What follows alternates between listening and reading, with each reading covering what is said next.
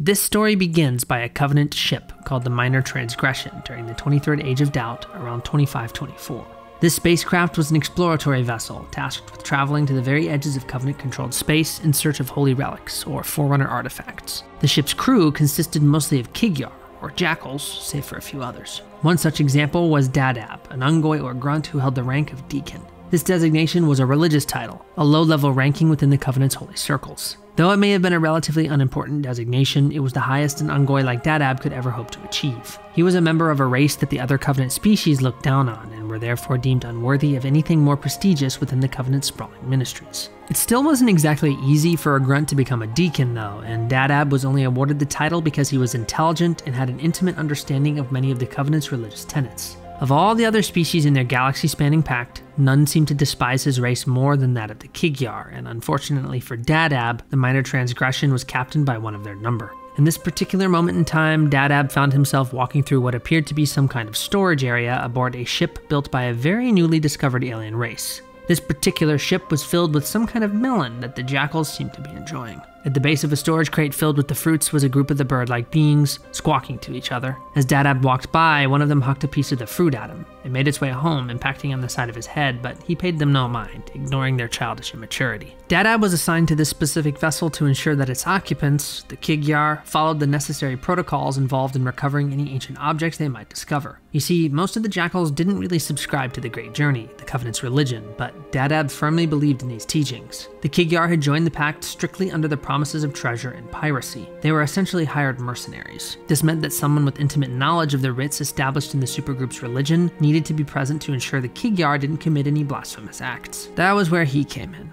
It was his job to monitor the pernicious pirates and make sure they followed the rules involved in recovering the objects left behind by their thought to be gods. The strife between their races made things difficult though, and oftentimes they would resist his commands simply because of his species. To put it simply, his job sucked, and he hoped that by performing well, he may receive a promotion in the form of an assignment anywhere but here. Dadab had great aspirations and longed to one day become a preacher for other members of his species to look up to in times of suffering. In order to achieve that lofty goal, he'd first have to get the hell off of this assignment. His current objective, which had been given to him by the captain of the Minor Transgression, a jackal ship mistress named Yar, was to obtain a small piece of salvage from an alien ship. The treasure that he sought was a small cube that had somehow attempted to communicate with the Covenant vehicle. The Ministry of Conversion, the group within the Covenant that was responsible for conscripting the different species they encountered into their number, would need to see the object. After all, whoever this ship belonged to would likely need to be folded into their multi-species union. The jackals that had traveled onto the ship with the Grunt had already started pilfering some of the ship's contents, namely the fruit they had chucked at him earlier. Gorging on the food meant only one thing could follow, and disgustingly, they decided to literally take a shit on top of the device Dadab had been sent to obtain, forcing the Deacon to physically search through their vile excrement until he found it.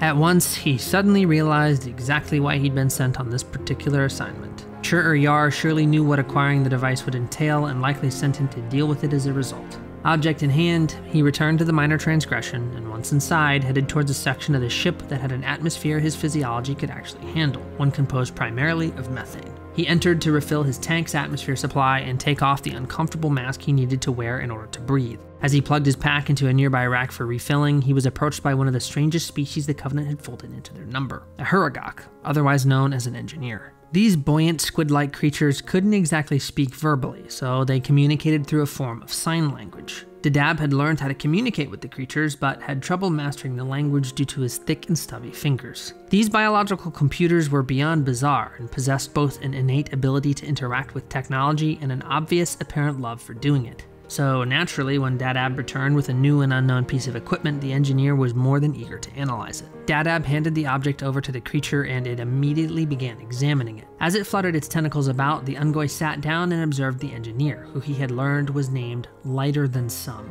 Whenever a Huragok was born, or created, the first noticeable and distinguishable traits relating to their floating patterns would become their title. Their parents built them, and part of that process was filling various sacs on their body with just the right amounts of gases to allow them to float. So in this instance, this engineer was lighter than others of its ilk, lighter than some. After some back and forth between the two of them, they decided to bring the object and the information that Lighter Than Some had gleaned from it to the jackal ship mistress in charge of the Minor Transgression. When they arrived, the two of them informed her that the object contained coordinates which led to a location just outside of Covenant-controlled space, seemingly the ship's origin point. The exact destination was unclear, but together they all agreed that they should investigate further before bringing this discovery to their leaders, the Prophets, or Sanshayun. Dadab hoped that whatever these coordinates led to would fast-track his theoretical promotion off of this ship. Chur-Yar ordered her Jackal subordinates to re-enter the spacecraft, and once they were on board, they set off to this new destination. Eventually their ship arrived, and Chur-Yar decided to keep the spacecraft afloat just outside the unexplored system. They waited for a while here, and during this period of waiting, the Ungoy had grown bored, and with nothing to do, had taken to creating a game for himself that was similar to one that he used to play during his youth. It was called Hunting Rock, and the goal was simple. Fling the rock at a species of grub-like pests that had invaded the ship. Hitting one and killing it meant the thrower had earned a point. Whoever finished the game with the most points was the winner. Dadab tried to get Lighter Than Some to participate in his game, but the engineer refused, calling it murder. He decided to alter the rules of the game for his friend by placing an empty energy core in a precarious position. He handed a rock to the Huragok and gestured for him to throw it at the core.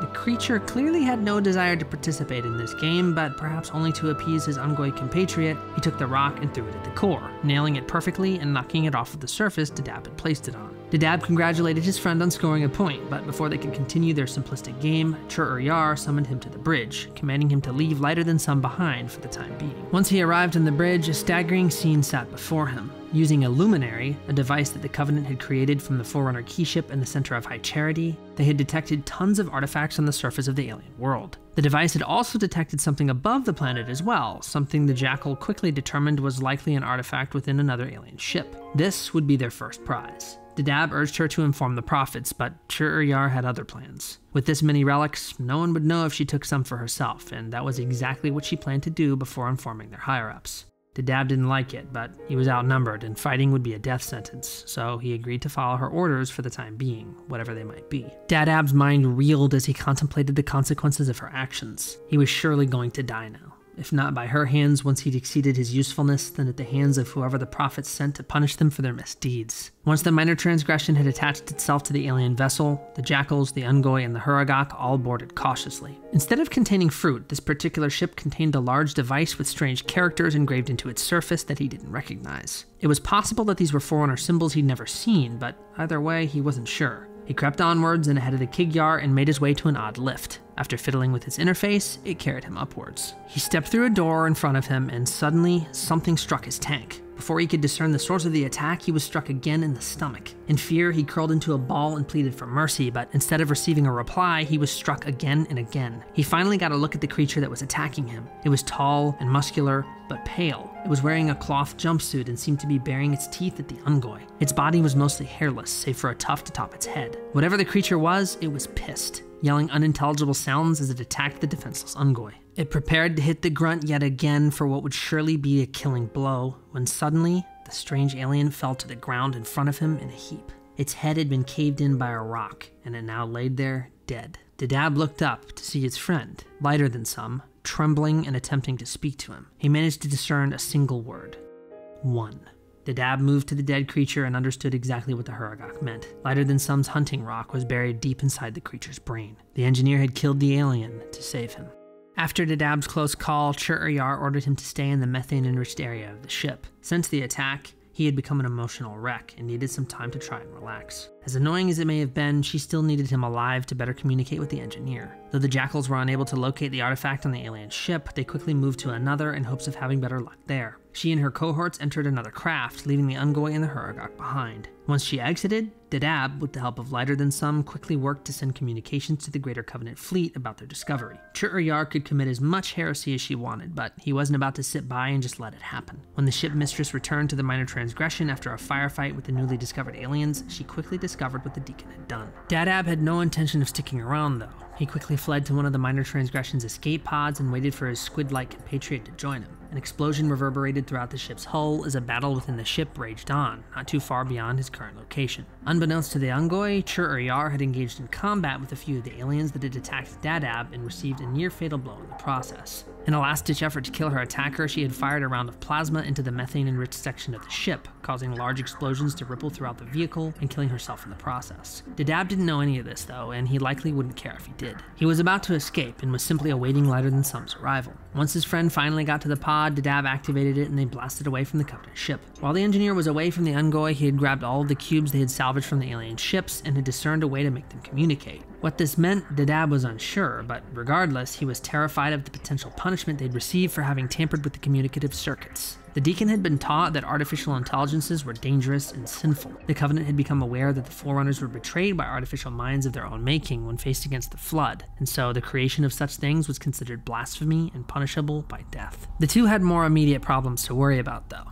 As the escape pod floated aimlessly in space, they quickly discovered that its life support systems had no methane configurations. This meant that once Dadab had run out of breathable atmosphere, Lighter Than Some would be forced to create more for the Ungoy. He did this by literally overstuffing himself, eating copious amounts in order to force his body to break down said nutrients. As a side effect of the process, he would expel methane, essentially farting to keep his friend alive. It wasn't exactly a pleasant experience for the engineer, however. In fact, it created a lot of physical exertion and pain. Dadab watched as the Hurrgok continued to abuse its body in an attempt to keep him alive. As he observed, he couldn't help but feel an intense guilt and shame for being the source of his friend's distress. The engineer had essentially force-fed himself to the point that he had no choice but to experience the world's most unimaginably painful gut trauma. So painful, in fact, that it had become completely debilitating, and if it weren't for the lack of artificial gravity in their escape pod, Lighter Than Some's body would have collapsed in on itself from stress. Just as all hope appeared to be lost and the last of Dadab's methane supply was dwindling, a communication hailed them. A ship called the Rapid Conversion had found their escape craft and was querying their pod to see if anyone was alive inside. Without hesitation, Dadab spoke to the unknown captain and expressed the urgency of their situation. As their rescuers prepared to bring them on board, Dadab panicked. He had atmosphere to breathe now, but if they opened the pod, decompression would surely kill Lighter Than Some in his extremely weakened state. Before they could open the pod, Dadab tried to seal it off, but when he did this, he accidentally engaged the ship's thrusters. The pod accelerated forward, smashing into a parked Spirit dropship and crushing a bunch of Yanmei, or drones, aboard the rescuer's ship. Once the Hurrgok had regained some of its strength, Dadab opened their pod and the ship's crew was revealed to him. Jiralhanai. Brutes. The brute that greeted him was unfamiliar to the Ungoy, but to us, we know him as Tartarus. Despite the destruction Dadab had caused, the crew of the Rapid Conversion was far too happy to learn of the Hurrgok's presence to be angry about what was destroyed. They did not possess an engineer on board their ship, and having one would be extremely useful. With the creature's aid, they would be able to repair key systems with ease. Though the drones had been used in that capacity thus far, the Hurrgok was far more efficient, and because of this, they were all relegated to more simplistic sanitation positions. Once Dadab had rested from his harrowing ordeal, he decided to hold a sermon for the other Ungoy aboard the ship.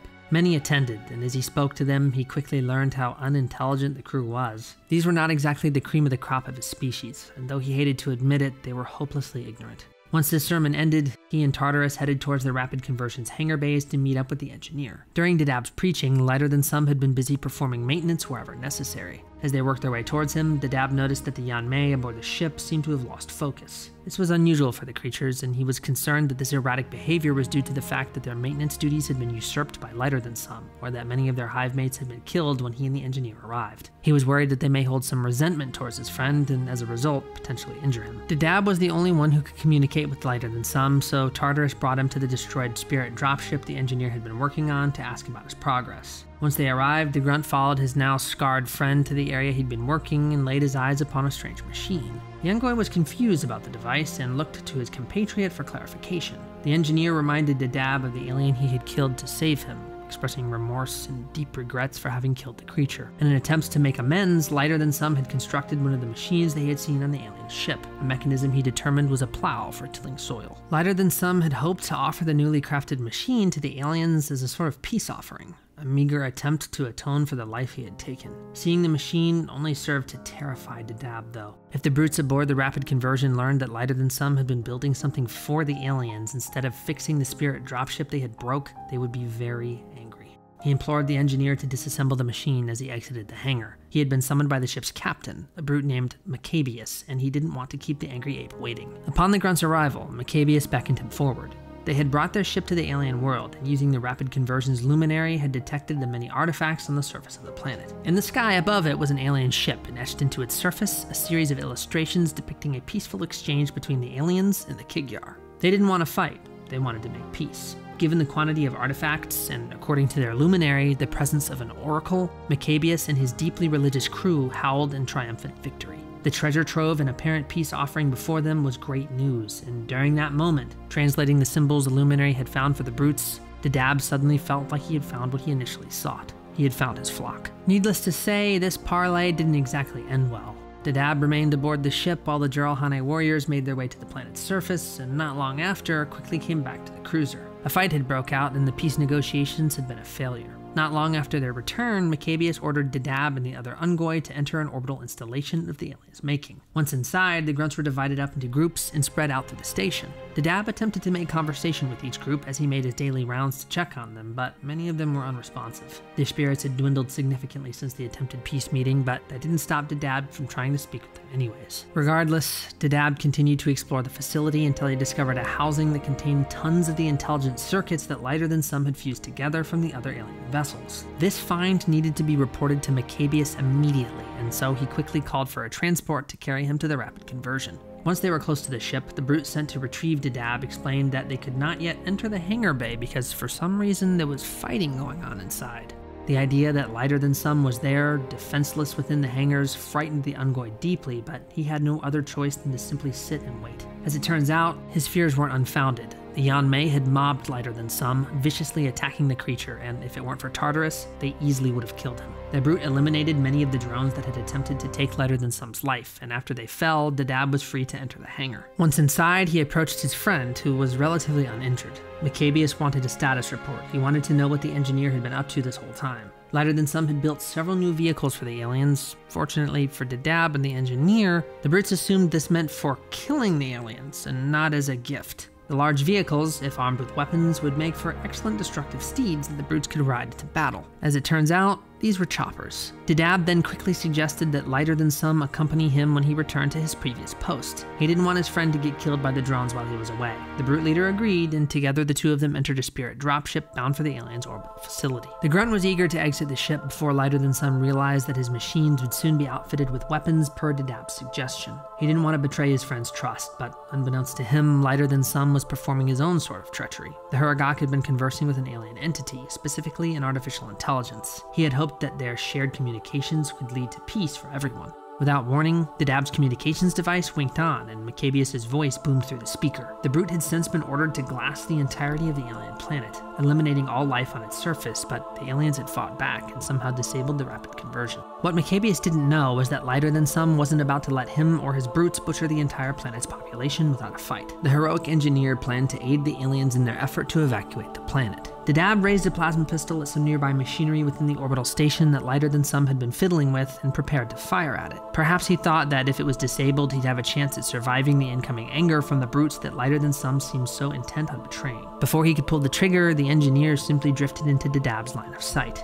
The Ungoi urged his friend to move, but Lighter Than Some refused. With a shaky hand, the Ungoi threatened to shoot his friend, but in the end, he couldn't bring himself to do it. The engineer looked to Dadab and asked him a question he found deeply confusing. If all were worthy to walk the path of the great journey, then why should these aliens be denied this opportunity? Why were they being told to eliminate them? Maccabeus spoke through the comm unit again, informing Dadab that the creatures they had encountered were making their way up to the orbital station as they spoke. He explained that the aliens couldn't be allowed to escape, but Lighter Than Some's words had planted a seed of doubt in his mind. Why did these aliens deserve to die? When Dadab didn't respond to Maccabeus, the Jiralhanae spoke once more through the comms device, asking the Ungoi if he understood his orders. Dadab responded, simply saying, "No, chieftain, I do not," then shut off the device. Lighter Than Some quickly began working to aid the aliens in an evacuation effort. He wasn't going to be responsible for all of their deaths. He still felt the need to atone for murdering one of their number. Meanwhile, Dadab made his way out of the room and began commanding the local Ungoi to begin forming a defensive perimeter for the aliens' inevitable arrival. Despite his best efforts, the aliens fought their way in with unprecedented ferocity. They were clearly angry, and rightfully so. As Dadab and the other Ungoi fought against them, containers filled with alien evacuees rushed by them. Lighter Than Some had been successful, it seemed, but regardless of that, he would likely soon meet his end. Another Ungoi nearby was suddenly hit by incoming fire and mortally wounded. Dadab approached the fallen comrade and attempted to give him comfort in his dying moments. At the same time, his own methane supply had dropped precipitously, and as a result, an inky blackness had started to creep into his vision. Before he knew it, he had fallen unconscious, and when he awoke, he saw the face of Tartarus, who had hooked him up to a fresh supply of methane. The first thought that entered his mind was to ask about his friend. Tartarus indicated where Lighter Than Some was, then strode into battle, attacking the aliens aboard the orbital station. Dadab quickly made his way towards his friend's location, and As they arrived, a trio of Yanmei assaulted the defenseless creature, ripping the poor engineer to shreds. Dadab screamed in rage and anguish as his friend was killed and angrily fired his plasma pistol into the insectoids. Each of his shots hit their mark, burning the creatures to a crisp, but unfortunately he was too late. Lighter Than Some was gone. With the drones dead, Dadab steeled himself for what he was about to do. One accessory to Lighter Than Some's murder still lived: Tartarus. With his death, maybe his friend's goals of peace could finally be achieved. Only one charge remained in his plasma pistol though, so he'd have to make it count. Burdened with a new glorious purpose, Dadab strode forth, overcharging his plasma pistol and preparing to fire it at the Jiralhanae warrior. As he approached, he took notice of a dark-skinned alien on the ground in front of him. The alien had just barely dodged a strike from Tartarus' gravity hammer, and before long, it would surely be crushed beneath the weapon's might. Dadab didn't care about the alien's presence though. He aimed his plasma pistol at Tartarus and released the trigger, launching a ball of overcharged plasma straight into the brute's chest. The bolt didn't kill the warrior, but it did damage his energy shielding, leaving him vulnerable to the alien's ballistic weaponry. Without a second thought, Tartarus rushed Dadab, bringing his gravity hammer down onto the Ungoi. The blow was devastating, and the courageous Grunt was likely killed instantly. Though Dadab may have failed at killing Tartarus and saving Lighter Than Some, their sacrifices would be integral for the aliens the rest of their covenant fought so desperately to defeat: humanity. That seemingly unimportant person that Dadab saw right before his death wasn't just a random soldier. That was Avery Johnson, and thanks to the fact that Dadab had shot Tartarus and damaged his energy shielding, the brute was forced to retreat, thus saving the human's life. Thanks to Lighter Than Some's final selfless act, tons of the planet's inhabitants were able to evacuate, and thanks to Dadab, Johnson would survive to aid the Master Chief during their final battle with the Covenant. Oh, and by the way, those artifacts that the Luminaries kept detecting were actually not artifacts at all. They were human beings. Alright, thanks for watching. Now, if you'll excuse me, I'm gonna go play some Halo.